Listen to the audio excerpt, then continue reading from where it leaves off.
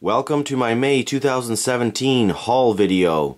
I've got everything here from Hot Wheels, Greenlight, M2, Tommy, and even some off-brand stuff like Tamika, Corgi, Yatming. Vintage and new, mostly new stuff. All the Greenlight stuff you're going to see here is brand new, as are these convention pieces and Kmart mail-away trucks. We're going to take a close look at those. Some vintage stuff that I picked up. Exclusive Toys R Us finds, and a couple other little pieces here and there we'll get into, as well as the brand new V-Dub Series 4 from Greenlight. This has to be the best V-Dub series I've seen yet. Look at all those cool vehicles. We're going to get them all opened up. An Elvis car from the Hollywood series, the latest one. I didn't get the full set, but let's open that up. A cool Foose designed John Deere tractor from Ertl. And some nice M2 vans and a station wagon. Jeeps galore. We've got lots of Jeeps. U.S. Army exclusives from Greenlight. I've already got two of those opened up. The most exciting thing so far for me is this heavy-duty Series 8 ramp truck. Which, look at this one. It's got a blue cab. I thought it had a red cab. Well, we'll look at that. I'm sure you've already figured it out based on the truck behind it. Few running on empties, some extras I need to pick up, because last time I picked up a case I got a green machine in there of this Dodge D100, so I'll open up this regular version. The Shasta is going to stay in its package, but we'll take a look at it, and at long last I'm going to crack out that Ecto 1 and Ecto 2 for a loose review. In 1998, these 1980s Camaro castings from Hot Wheels were released in 10 packs exclusive to Toys R Us. They are very difficult to find. I managed to pick up my second set now. This one was a complete set. The first time I had to piece it together, spending literally a lot of money. This one sent me back $100 for these three cars with shipping, but it's well worth it because I've seen and I've paid for that green car $100 on its own in the past, if not more. So that was a pretty cool addition to find. And also, at the same time, from the same seller, I managed to pick up these two 32 Ford deliveries, also Toys R Us 10-car exclusives from 1998. I had the white one, but I did not have the green one, which is the slightly harder to find. Not nearly as valuable as the Camaros, though.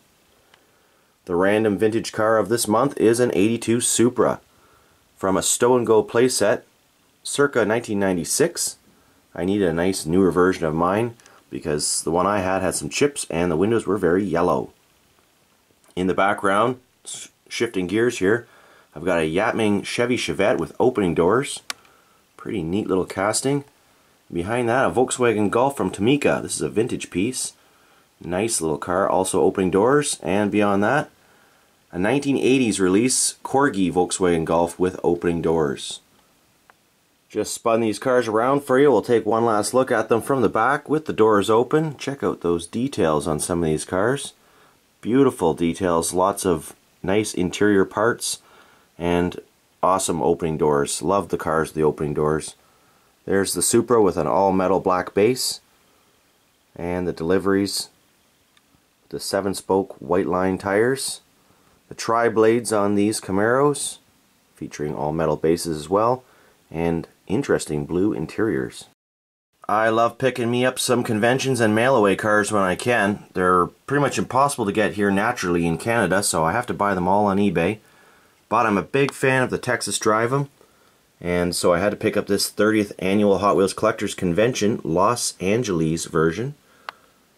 These are limited in production. We'll flip them around in a second to find out. One's 2,600 and one's 2,800 pieces worldwide. Here we have the 17th Annual Collectors Nationals from Pittsburgh, April 5th to the 9th, 2017. Look at the details on this one in particular. Painted motorcycles in the back, some sick flames on the side.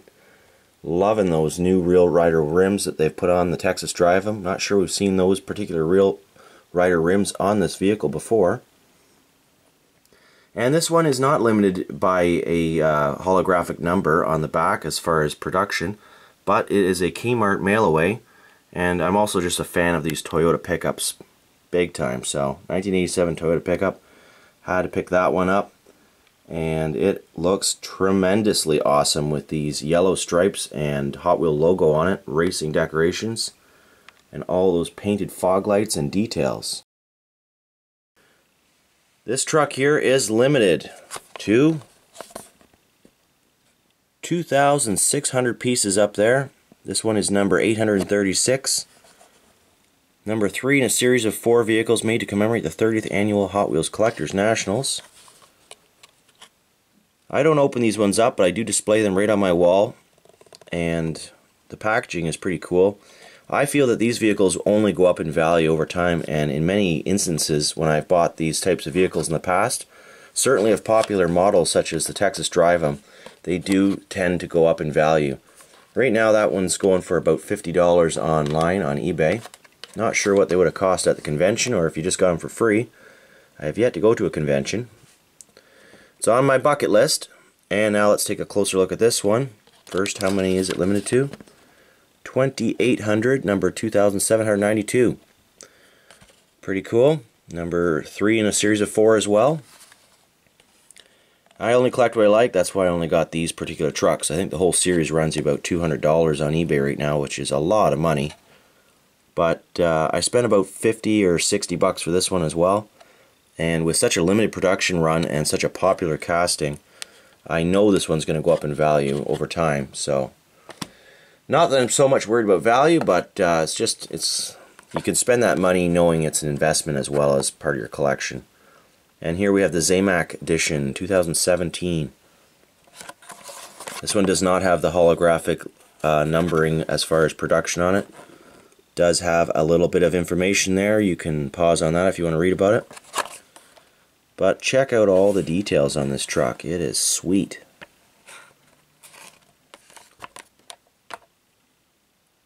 Just before we get into these cool trucks, let's take out our last Hot Wheels, the Ecto 1 and Ecto 2.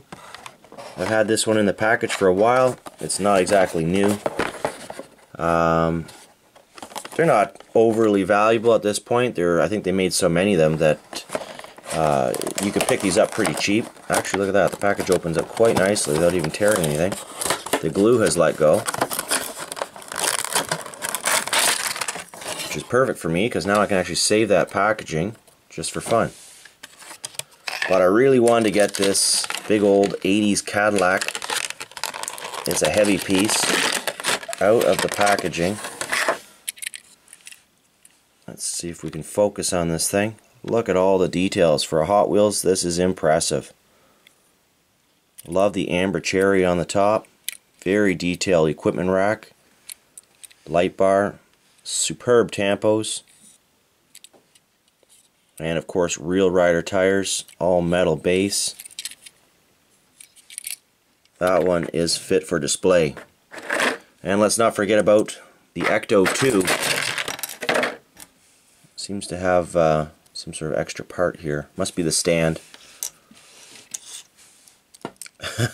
Look at those ghost busting guns on the front of it. Again, lots of detail.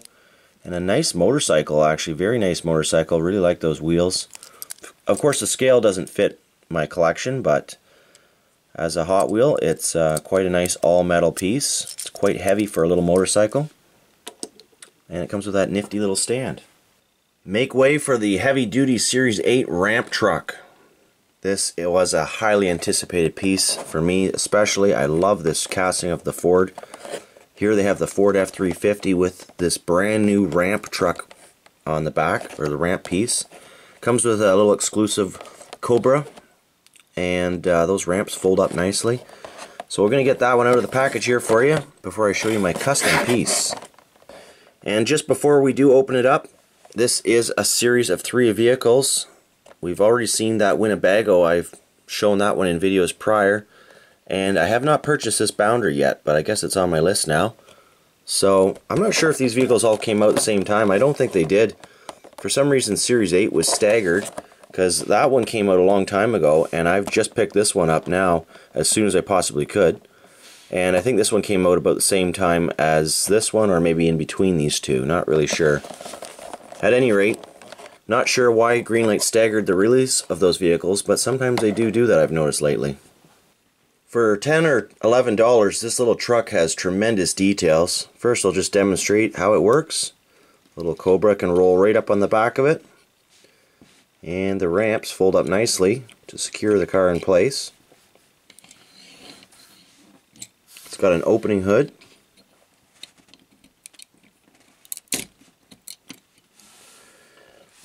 Revealing a nice little blue engine in there, or I should say a big engine. First, we'll just take a quick peek at the Cobra. It's basically a fairly simple Greenlight. Whoa! It's got a plastic base on it. Rubber tires though, and beautiful details as far as all the chrome little bumpers go, and lots of little doodads on that, so it's a really nice piece. But the truck is the prize in my opinion. Check out all those details, the headlights and the signal lights. True rubber dualies on it. It does have a plastic base, so it's not the heaviest vehicle in the world, but it's got these really nice little rails, plastic rails on the back, winch and work lights on the headache rack.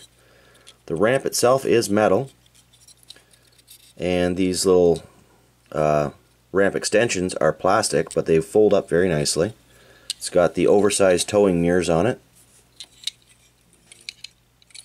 And I've already taken the liberty of doing a little custom on this truck. I intend to buy a lot of these things because I really like them and I think they'd be great for custom. So let's take a zoom in on this little critter. Here I've got the blue cab from the Running on Empty series, which we reviewed in a video not too long ago. Basically, I just drilled out the rivets on this thing. 3 little rivets, quite easy to drill out. And what's that on the back? That's the body of my Tommy International Scout, which we'll get to that in a second. Anyways, here it is, and a very interchangeable truck with all the other parts. You can see it's got 3 rivets I drilled out. So you can take the ramp right off. You're left with a nice big long flatbed.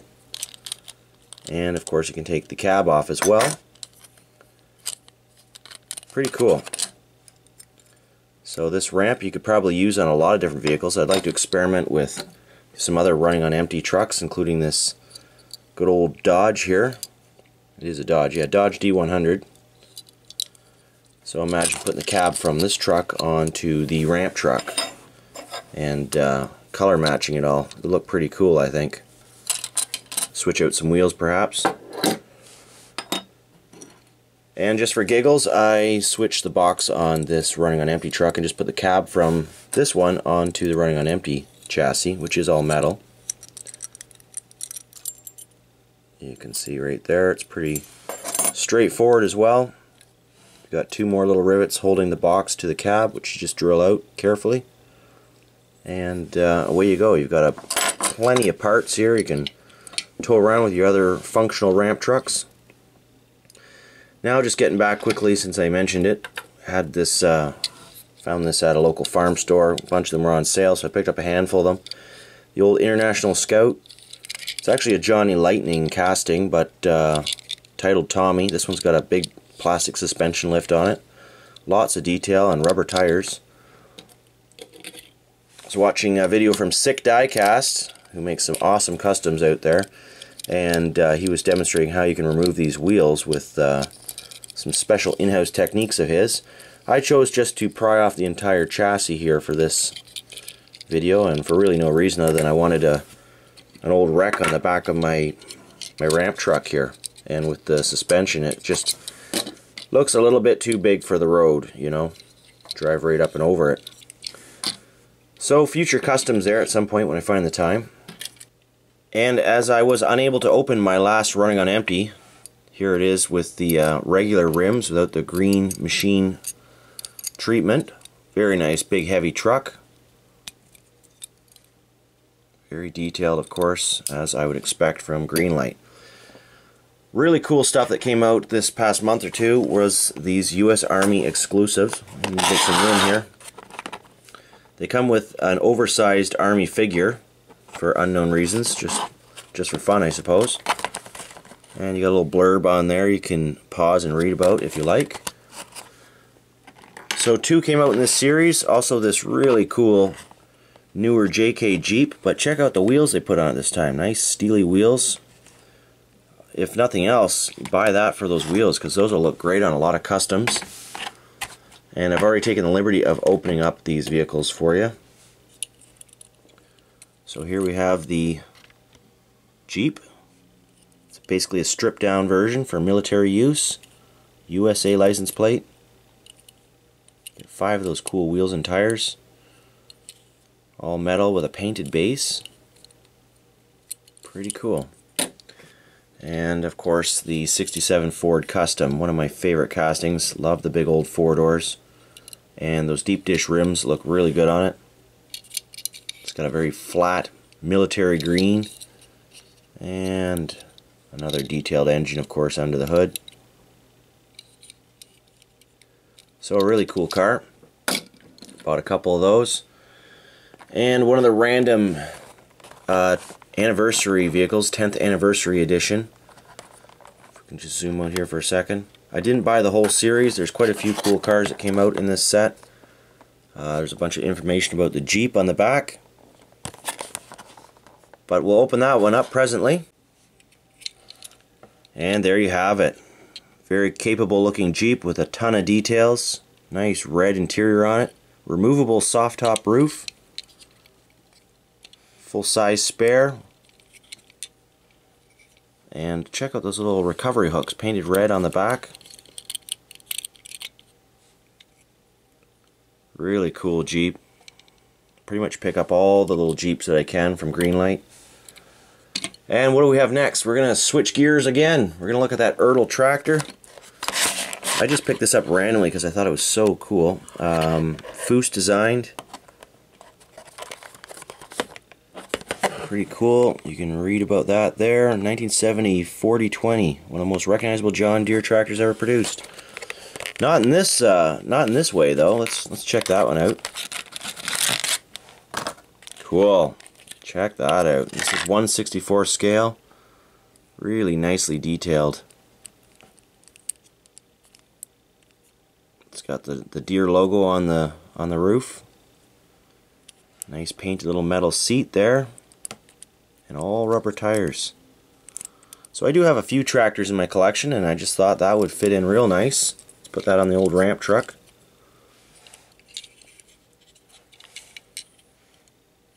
That looks fitting. Very nice. Another favorite car of mine from Greenlight is this 55 Cadillac Fleetwood Series 60. Here we have it in the Hollywood Series 16. I didn't get the whole series of this either. There's still a few that I'd like to pick up, but I'm hoping to find them in the wild. I did order this one because I just couldn't wait. So let's get that one opened up. As far as I know, this blue version is the 5th recolor of this car so far to date. Lots of details, big opening hood. And we're having some trouble focusing here. There we go. Really nice car. Very heavy, big model. Doesn't fit too many display shelves. You basically have to display it all on its own because it's so long. All metal with rubber tires. And in the background I've got the other 4 that I know of anyways in order of release. Got the nice glossy black one here. The Black Bandit version. And another Elvis version. Also came out as a Hollywood hitch and tow, I believe.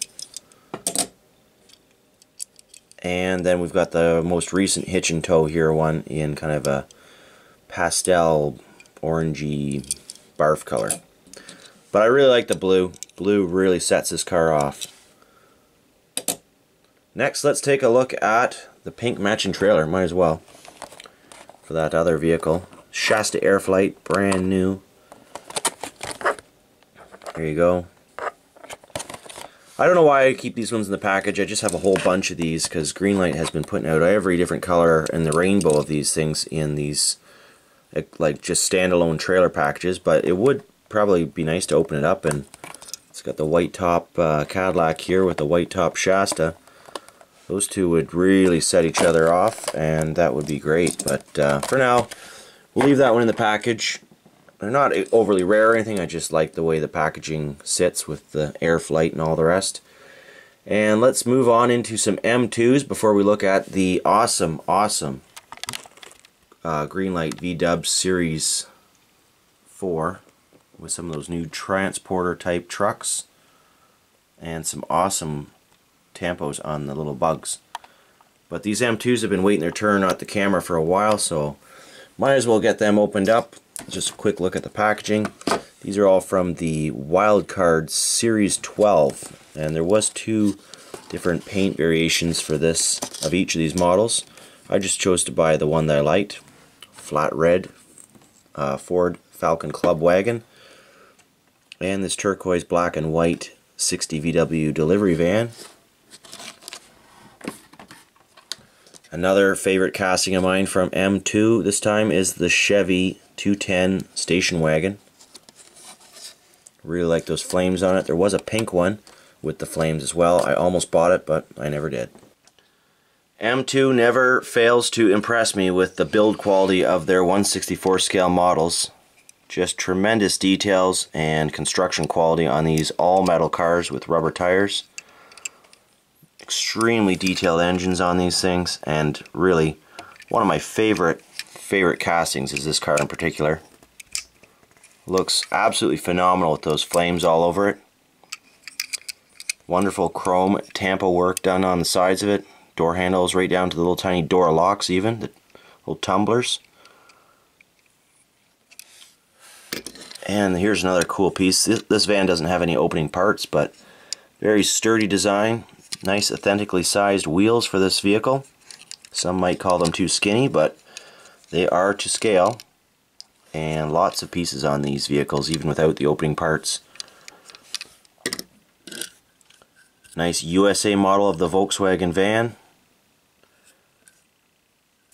Pretty cool Volkswagen Dentist. Denist? What does that say? Service. Sir, I can't read it, it's too small. But really cool. Look, it's even got a separate engine lid there. So if you were to disassemble this vehicle, you'd probably reveal a little space for an engine.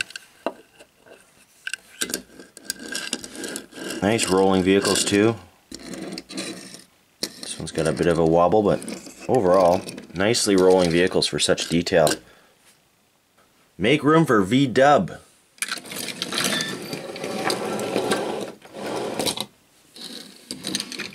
I'm going to go for my newest casting because I don't even have one of these yet.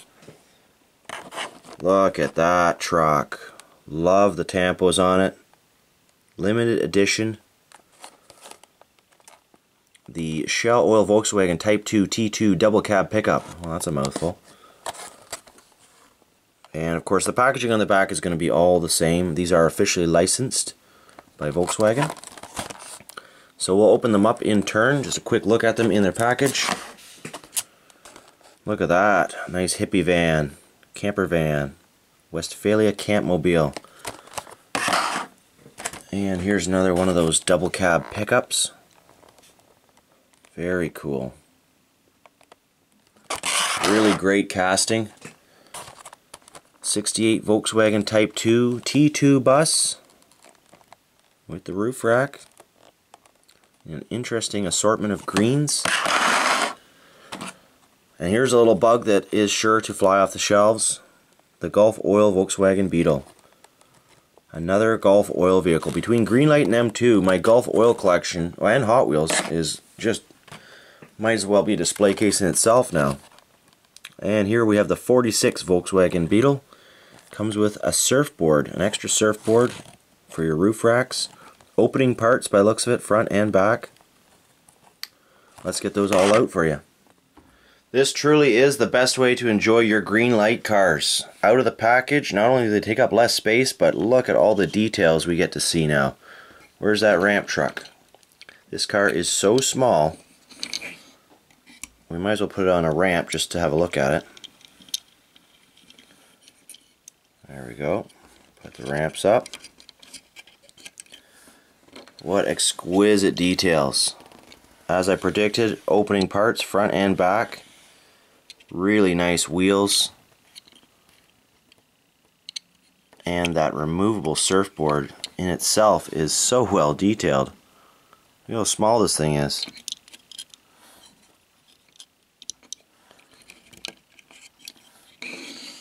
Quite a nice little car. Very well detailed. That's going to go nicely on my little Volkswagen collection shelf. I'm just baffled at how they get so much detail on these little all-metal cars. Might as well look at the next bug. Back onto the ramp truck. Cool little Golf tampos all the way around. Black bumpers. An authentic metal base. Black rally inspired wheels. This one does not feature any opening parts, but it's a heavy little car. Very well built. And what are we going to look at next? Let's look at those brand new transporter trucks. These are my first two castings of this. I think they might have been released in another series, but I must have missed it. But this one is awesome. So much nice work on these vehicles, and very heavy. Very heavy indeed. And here's a less dressed up version, more civilian I guess, or commercial. All metal as well.